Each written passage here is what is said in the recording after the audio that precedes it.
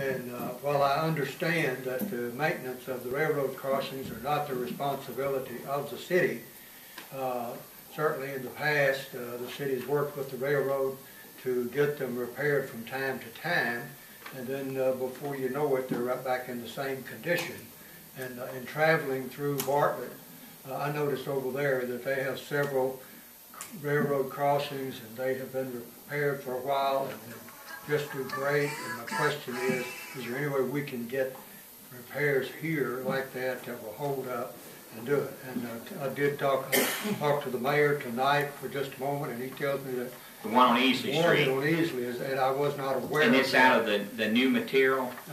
And they're going to do the one on Raleigh Millington when we get veterans finished down there. But one thing, James, that I hadn't really realized, Millington was built in a swamp. And one problem with where the railroads are, when that train comes through, it slowly goes down. Right. Now this last time down there on Easley Street, they're supposed to have fixed that, and so far it's pretty good. But it remains to be seen. I'll have to drive over that and see, but I wasn't aware of that.